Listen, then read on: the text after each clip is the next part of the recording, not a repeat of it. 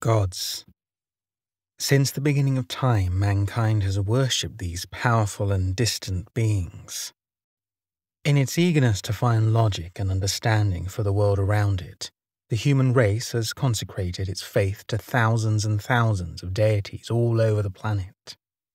From the powerful, haughty, and imperfect humanized gods of ancient Greece and the Aegean islands, who, although immortal, lived as men, judging and abusing their strength from the top of the great Mount Olympus, to the merciless and sinister gods of the Mesoamerican tribes and communities.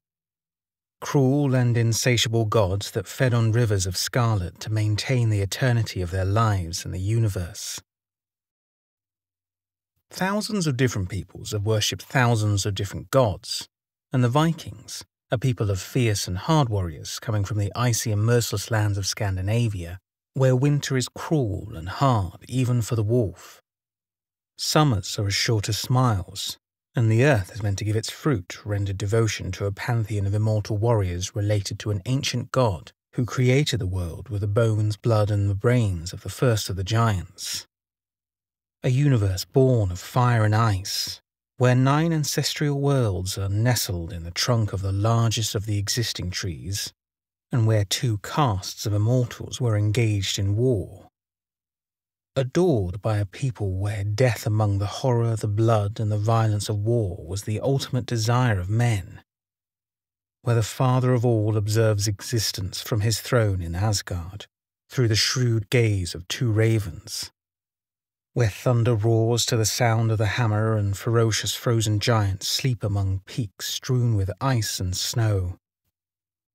It was in this world that the most fearsome and dreadful deity was born. A quasi-ghostly apparition of death, pestilence, disease, and horror, embodying for herself all the tragedy and despair of a death without honor and glory. Born of the mixed blood of an immortal and a giantess, sister of 2 of the most monstrous beings of any mythology, condemned to bring an end of everything. With all the sweetness, loveliness, and beauty that women crave for themselves on the right, and with the rottenness, decay, and stench of the fatal destiny from which all men and women flee, rises Hela, goddess of death, disease, and pestilence, sovereign of the dead without honor, womb of misfortune, and sovereign of the throne of Helheim. The world tree Yggdrasil united the 9 worlds into one, connecting them by a path of shining rainbows where only the gods can walk without perishing. 9 worlds united and distant from each other. The depths of Niflheim, cradle of the eternal darkness that existed before all else. Jotunheim, home of the cruel giants of ice and frost, the Jotun. Asgard, abode of the Aesir gods, deities of war, valor, and men, where the throne of Odin resides, father of all. Vanaheim, home of the Vanir gods, deities of nature and magic. The land of mortal men, Midgard. Alfheim, home of the beautiful light elves. Nidavellir, also called Svartalfheim, abode of the shadow elves. The fiery hell of Muspelheim, burning like 1,000 volcanoes, and the worst of all of these worlds.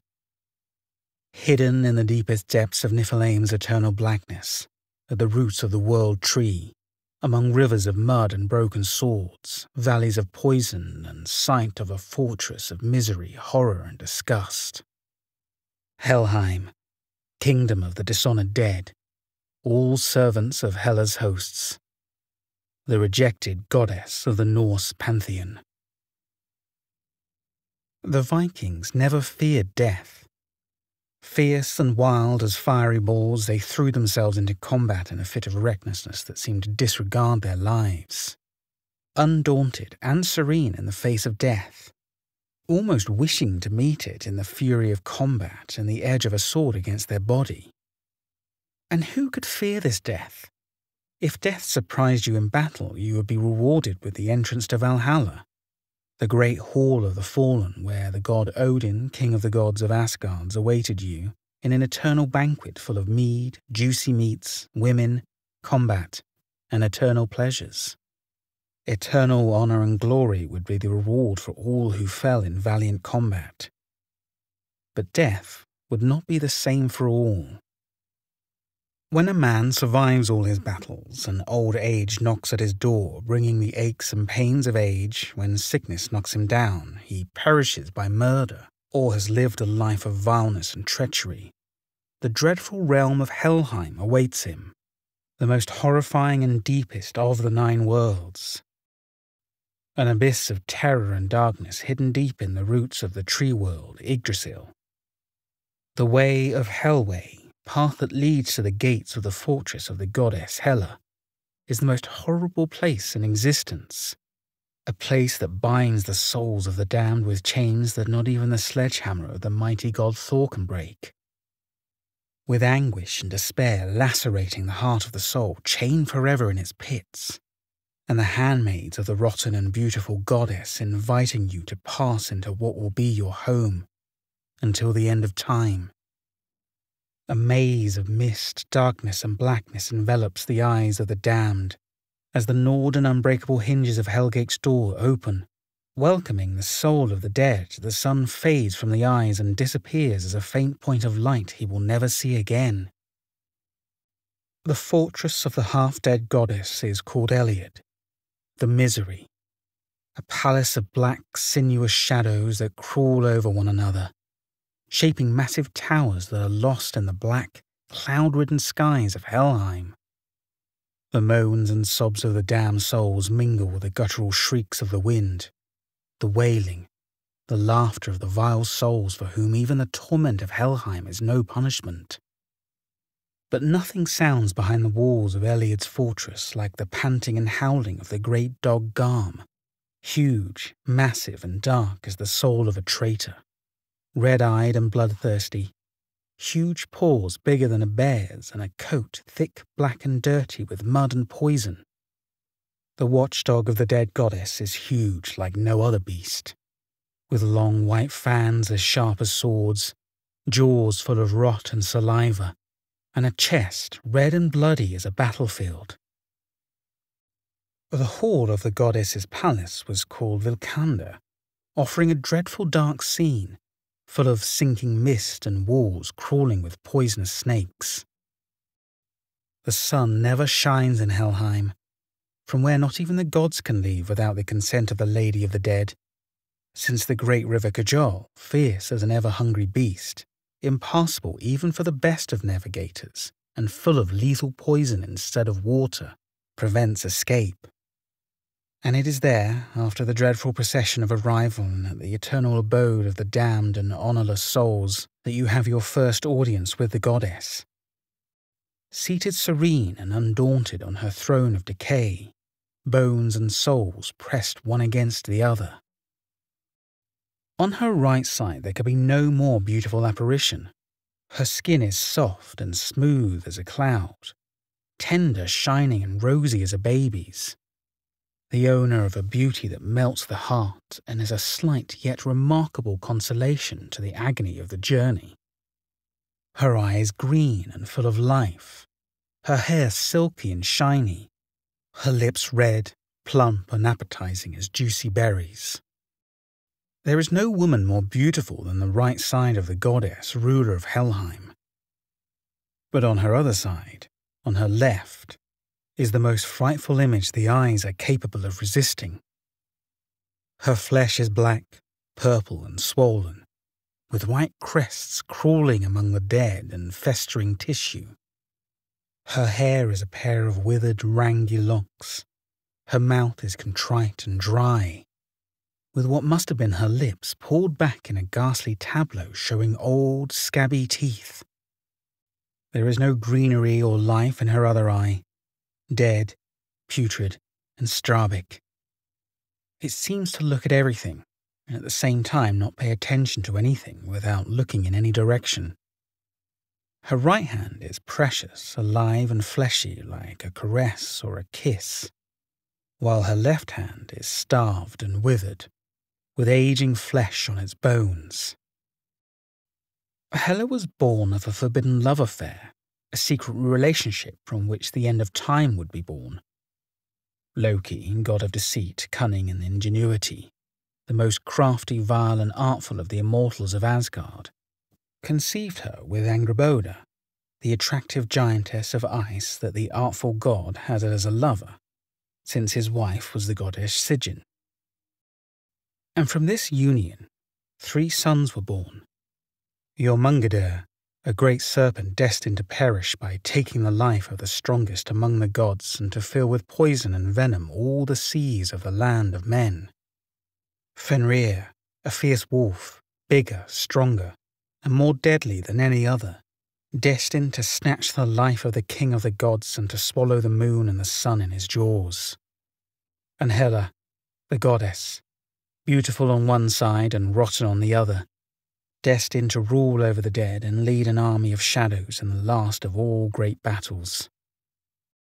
Warned by a dream, the king of the gods sent for Loki's illegitimate children, confining each to a different abode. The great serpent Jörmungandr would go to the sea, Fenrir would be chained, and Hela would be crowned as queen of the souls without glory, who would serve her until the end of all times, and whom she would judge depending on their way of life. From her coronation, the bed of goddess Hela would be insomnia, Klur. Hunger, meaning hunger, would be her table. Her knife, named Sultan, would be thirst itself, and the direction of all souls under her care would be under the administration of her 2 maids, Ganglate and Ganglera, one the decay, the other laziness. But Hela would not wait for the last great battle of Ragnarok in idleness. For although serious and frivolous, she had inherited something of the restless character of her artful and immortal father. Helheim is also the place of condemnation for all the impious and malevolent souls who enjoyed in life to spread pain and vileness throughout the world, a punishment from which not even a good death in battle could save them. The terrible hall of Nastrand, whose name means square of corpses, is where the souls of the vile people must end. Murderers, traitors, cowards, those who lie under oath and those who enjoy deceit. Nastrand is the darkest, blackest, and most dreadful place in Helheim, where the sun never shines, never has shone, and never will. Through its walls crawl thousands of poisonous snakes with eyes and snouts pointed inward, spitting rivers of poisonous venom that flows in torrents across the floor and evaporates in clouds of polluting and lethal gas. This hall of condemnation and torture where Loki's illegitimate daughter presides over the punishment of the most perverse souls is undoubtedly similar to the hell of the Christian tradition, and it's not surprising that the name of the kingdom of the goddess of death is so similar to the English word hell, from which it originates. The legends tell that sometimes when she feels bored and fed up with the monotony of her dark kingdom, Hela leaves her place of darkness, and on the back of her sinister steed, Helhest, a bony and spectral horse, pale as a man before being lost in death, emaciated as a victim of the worst of diseases as well as lame in one leg, she rides through the 9 worlds, leaving behind her disease, plague, misery, bad harvests, and sobs. Sometimes the goddess passes on the back of her steed, sweeping the earth with her broom, dragging whole peoples to their deaths without leaving a single survivor, while at other times she rakes the earth, leaving some survivors as witnesses of her passage through the land of men, elves, or giants. The legends say that after Balder, god of music, light, and beauty, was killed by his brother Hod because of the malice and deceit of Loki, Odin sent Hermod, the swiftest of the gods, to Asgard on the back of Sleipnir, his 8-legged stallion and the fastest creature of all living things, to Helheim, in a desperate attempt to convince Hela to allow the return of Balder to the world of the living. Hermod rode along an ever-deepening and icy path, north of all worlds, and steadily descending. The 8 legs of the horse of the father of all rode without pause or exhaustion for 9 days and nights, until his rider reached the threshold of Helheim and the fortress of Eliod, where the immortal son of Odin would enter under the watchful eye of the fierce dog Garm, who would pant anxiously and impatiently, awaiting the slightest sign of his mistress to attack. But the goddess, although she would receive Hermod, would not heed his request until she knew that all things wept and longed for Balder. Only then would she allow his return. Otherwise, the beautiful god Balder would join forever with the great people of goddess Hela. Hermod would travel the 9 worlds, asking all beings to confirm that Balder was missed by all, and that all eyes had cried. But, about to achieve the mission, Hela would refuse to free the god of beauty and the sun from her kingdom of darkness, because the giant Thok, who would actually be her father Loki, liar and vile as he only can be, and disguised as a giant, would refuse to mourn for him, and the god Balder would remain forever locked up with a lady of the realm of the dead in the thousands of souls that accompany and assist her. And she would not free him until the end of time, in the last great battle where Hela would join her father and brothers to face the forces of Asgard and the gods. Ragnarok. When the 9 worlds meet their end and the foundations of the world tree shake until its trunk burns. Hela, like the rest of the immortal gods of Asgard and Vanaheim, will join the army that will fight in Ragnarok, the battle of the end of the world. It will be in the distant future, though no doubt closer with each day that the sun sinks below the horizon, after the age of the gods when only the guardian god Heimdall watches, for the rest of the gods will sleep. It will be in a long, cruel and dry winter, where the earth will freeze without bearing fruit and the crops will die without serving as food for anyone. A winter that will end without a spring, summer or autumn to follow. For another winter, even longer and worse will follow. And another after that, and another. People will go hungry and in need. Brothers will fight and kill each other. Fathers will put their sons to the sword, and the sons will do the same to their fathers. Realm after realm will clash in war, filling entire fields with death that will only feed the ravens, and an unbearable stench will spread throughout Midgard. And then Hela will trot across Midgard on the back of her starving horse Helhest, turning whole fields into dry and dead fields, sharing with men her table of hunger, misery and thirst. The hearts of people will be filled with hatred. Millions will die, swelling the ranks of Helheim and Valhalla. So it shall be until the red cock of Helheim crows and Heimdall blows his horn, which will initiate the great battle of Ragnarok, where Odin, Thor, Tyr, Frey, and all the immortal gods will take up their weapons, put on their armor, and unite all in the last contest. The earth will tremble until the cliffs fall into the sea, and Loki is released from his prison and seeks his sons to join him in his vengeance against the gods. Fenrir will be released from his chains, greater than any other creature, greater than the sun and the moon, which he will engulf in his jaws before the father of all finally dies between his enormous jaws. Jörmungandr will come out, overflowing the seas upon the land, looming only his head and less than half of his body and poisoning the waters with his venom. The gods of Asgard will go into battle in the company of thousands of honorable and brave warriors who have ended up in Valhalla, ready to fight one last time.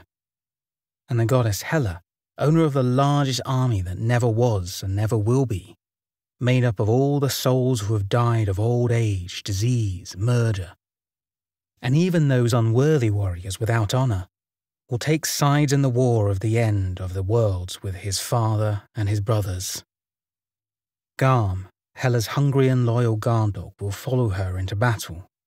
Breaking the roar of the thousands of Odin's soldiers with the howls of his murderous jaws, he will confront the god of war, Tyr, with a fight that will culminate in the death of both. Nidhogg, the great corpse-eating dragon that gnaws at the roots of the world tree, will also join her in this great battle.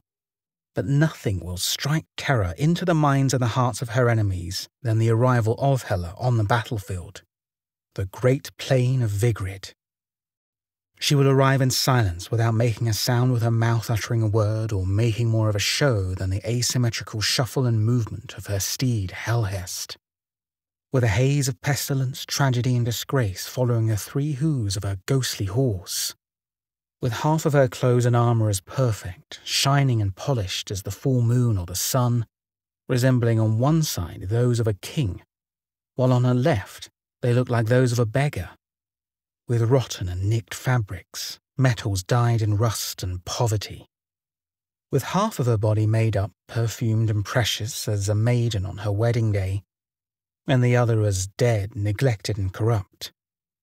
With flowers and jewels on her right and the stench of death, white maggots and the clouds of flies on the left. With the serene, cold and unperturbed expression of always before pulling the bony bridles of her horse. But although silent on her own, it will not necessarily be silence that will follow in Hela's footsteps. For millions of feet will follow her to the doomed plain of Vigrid.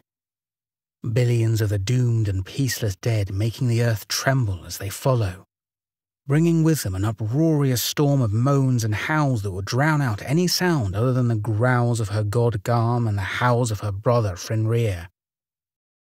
It will be an accursed day when Hela will surrender her armies to her father Loki, and millions of the dead will join Loki's hordes, with fierce frost-roasted giants of Jotunheim, the fire giants of the infernal Muspelheim.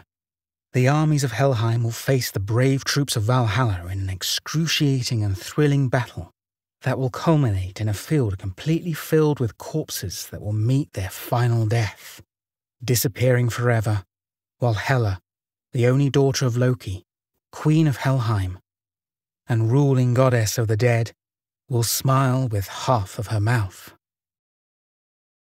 Nothing will be left after this battle, only a couple of gods, a world turned to ashes, corpses of mortals and immortals spilled in blood and mud and the distant gaze of Hela, who will return to the bottom of Niflheim, to the deepest point of the world tree, to the then empty kingdom of Helheim, where she will wait for the new souls that will fill it when the world is reborn and rises from its ashes. Death has long been the greatest fear of mankind. In all cultures, it is associated with darkness, decay, and terror. Hela is not the only frightening deity of death that the human mind has come to conceive. From the haughty Egyptian god Anubis with the head of a jackal, the resurrected Osiris, or the sinister Sumerian lady of death, Ereshkigal. But perhaps there is no more unpleasant and macabre being to receive us in the other world than the putrefying and sinister Hela. Norse myths have no shortage of fateful and bitter beings, from the bloodthirsty Jotun to the stinking Draugr undead, who haunt the tombs for their stinking heavy corpses. The cold lands of Scandinavia conceived many terrifying monsters. If you really want to meet them and find out more about them, let me know in the comments. Thank you for taking the time to watch this video. I know there is a ton of content out there, and I'm sincerely appreciative for you watching this right through to the end. If you enjoyed it, please go ahead and hit the like button, and if you don't already, go ahead and subscribe to my channel and select the notification bell so you don't miss out on any of my future uploads. Also, please leave a comment on this video, let me know what you thought of it. Comments really help with the YouTube algorithm and will really help my channel to grow. You can also let me know what type of videos you would like to see more of on this channel. That really helps me branch out into new subject matters. If you have a story you would like me to tell on this channel, please email it to me at stories@daredevril.com. If you want to support my channel even further, there are a number of ways you can do so. You can buy me a coffee via my Ko-fi account, or simply help me out by sharing my content with anyone you might think is interested in watching it. Thanks again.